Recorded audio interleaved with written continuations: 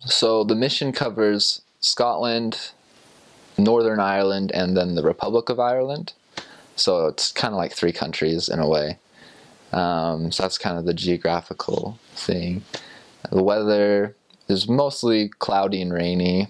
Never gets terribly warm. I think the warmest it ever got, or that I remember it getting, was probably around 75 to 80 degrees. So relatively cooler climate. We always had the joke that in June you got your 2 weeks of summer, and then it would go back to rainy and cloudy. So, so that was kind of the weather, but like it wasn't bad. You got used to it after a while. You never left without a rain jacket, because even if the sun was shining, it was probably going to rain on you at some point. The food, like fish and chips, were pretty big, and it was cheap too. It was really good. You got a lot of it, so that was fantastic. We eat a lot of potatoes. Those are really common food to have with most meals.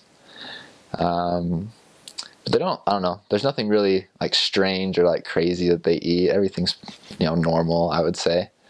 In Scotland you do get haggis for like Robbie Burns night, which is interesting. It's not bad. Like I'd eat it again. Potatoes, like meat pie, like shepherd's pie is a pretty popular one as well.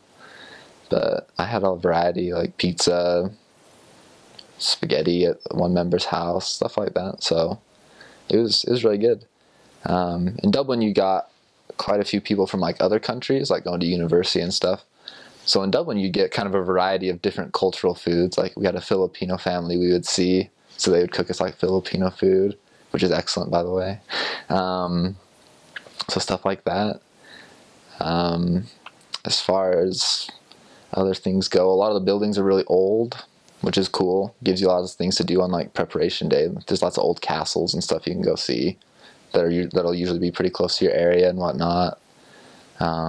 Public transportation is really big over there too, so that's what we would use to get around, or just walk.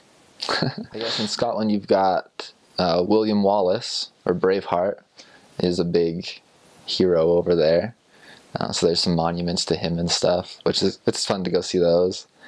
Over in Ireland you've got a lot of interesting things. Like there's a leprechaun museum in Dublin, I remember that.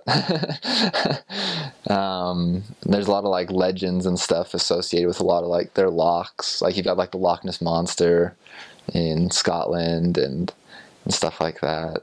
So there's quite a few fun like cultural like stories and stuff you hear.